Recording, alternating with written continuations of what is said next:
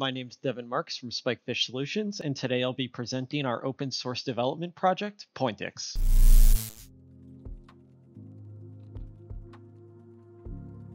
Zabbix is a network and device monitoring solution that is vendor agnostic, highly customizable, open source, and free.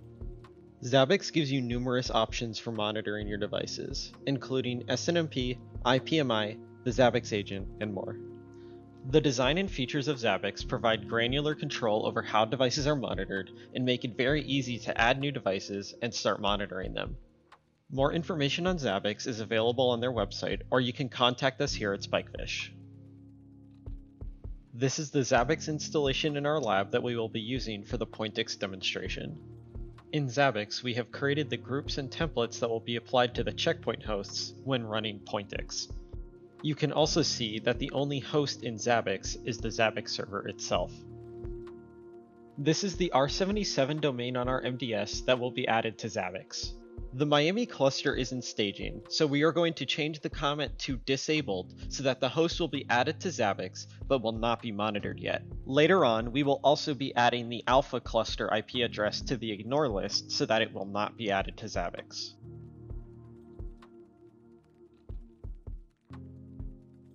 Before we run Pointix, we have to take care of the required Python libraries.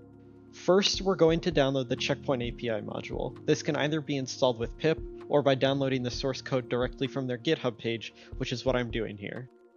Once we have the source code downloaded, we can copy the CP API folder to the root folder of Pointix.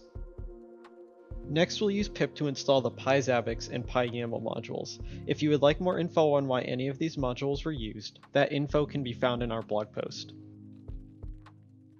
Next, we're going to cover the necessary Pointix files that need edits. First, we're going to add the alpha cluster VIP to the ignore IP file. This will stop the alpha cluster and its members from being added to Zabbix. The next file that needs to be edited is the groups-templates file. This file contains the lists of groups and templates that will be applied to different types of hosts when they are added to Zabbix. As you can see, the left side of the colon contains the type of hosts, and the right side of the colon contains the list of groups or templates that are already present in Zabbix. The application.yaml file has already been filled with credentials, so we are not showing that, and we are not using the dape or override files for this demonstration, but more information on these can be found on the GitHub page.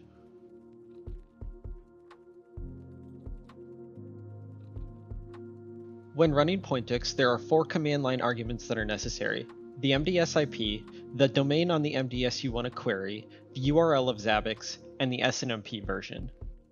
The first time you query an MDS with Pointix, it will ask you to accept the fingerprint. This will not be necessary for subsequent runs. Once Pointix is finished, you will receive a command line output with the results of all the hosts that attempted to add to Zabbix.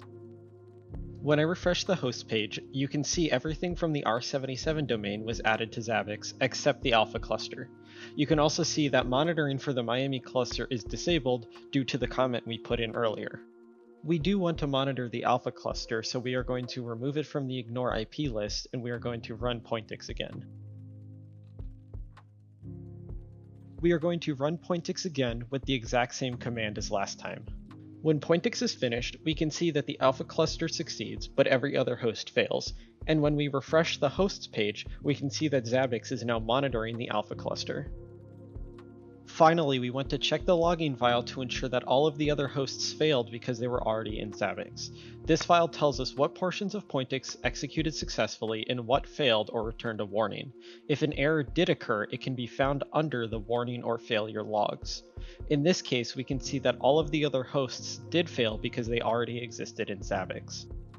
Thank you for watching our Pointix demonstration. You can follow us at the socials on screen, and if you need professional services for any of the products in this video or anything else, feel free to email contact@spikefishsolutions.com.